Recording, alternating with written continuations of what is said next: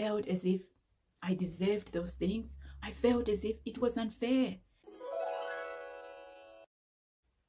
Sometimes things get worse before they get better. Sometimes we pray for things, we wish for things, but we never get our blessings. We never get our big break. Why is that? Why is that? Sometimes it feels as if we are stuck in a dark place and we're not moving. Things are not changing. There are things that I used to pray for, and I would get frustrated when I didn't receive those blessings.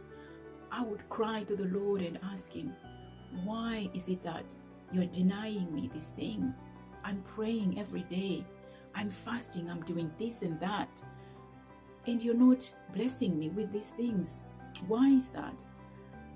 And I would really get so disheartened by that, by the weight, because I felt as if I deserved those things. I felt as if it was unfair. But you know what?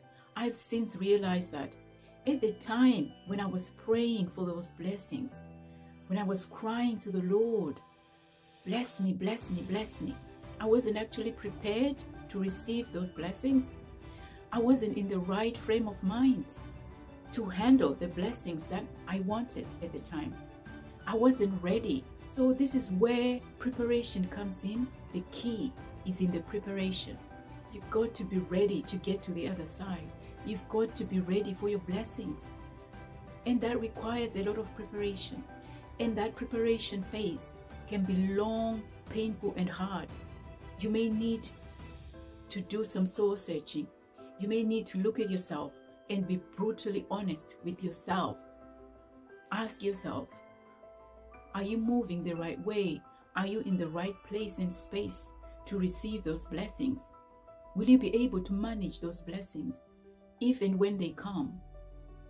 And if the answer is no, guess what? It means you need to shift things around. It may mean that you may lose some friends. You may need to change your circles. The way you move, you may need to reframe your mind, your thinking, your methods, your approach. You need to get to that place of readiness for you to get your blessings. This is what I've realized, that sometimes we cry for things. We ask, why am I not getting this? God and the universe, they can see that you're not ready for what you're asking for. You haven't reframed your mind. You haven't changed your character. You're not the right person for those kind of blessings. So unless you work on yourself, the doors of blessings will not open. This is what I've realized. It is only when you start to move in a way that shows that you are getting ready, or you're ready to handle your blessings, that's when doors start to open. The Bible talks about, to whom much is given, much is required. I may be butchering the verse, but basically what it means is that sometimes God withholds blessings from us because He knows you're not ready to receive those blessings. He knows you won't be able to handle that responsibility. Because if you're praying for bigger things, that comes with a bigger responsibility. That comes with wisdom. It requires that you're wise enough to handle those blessings when they come. So are you wise enough right this minute to handle what you're asking for? Suppose you're praying for a bigger house. You want a mansion, or you want more money. And right now you live in a flat, a tiny flat, but you don't even know how to clean that flat. You don't even know how to take care of what's in that flat. How then do you expect to be able to look after a big house? And you want more money, and you can't even budget the little that you have. You can't even stick to your budget. When you go to the shops, you get taken by the things that you see and you deviate from your budget. How then do you expect to look after more money? How then do you expect to act responsibly for when those bigger blessings come? Suppose you're going through a dark time in your life and you're praying to God, you're crying to God to pull you out of the dark hole. You're praying for God to bless you, to change things in your life, for things to get better.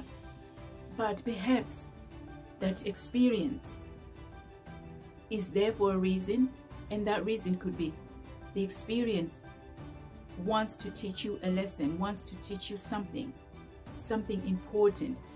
Perhaps that experience is there to make you wiser, but you keep missing the lessons. And we wonder, why is it that I keep going round in circles? Why am I stuck in this space that I don't want to be in?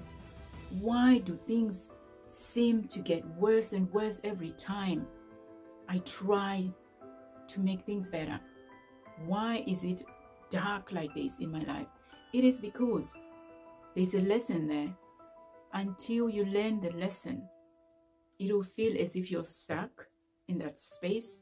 It'll feel as if you're fighting a losing battle.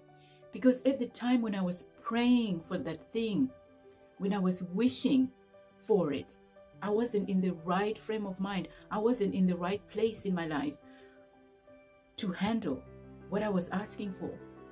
You need to get to that place of readiness. What this also implies is that you hold the key to your blessings, and you can actually block your own blessings. So it all starts with you. It hinges on you. So this is what I've come to realize.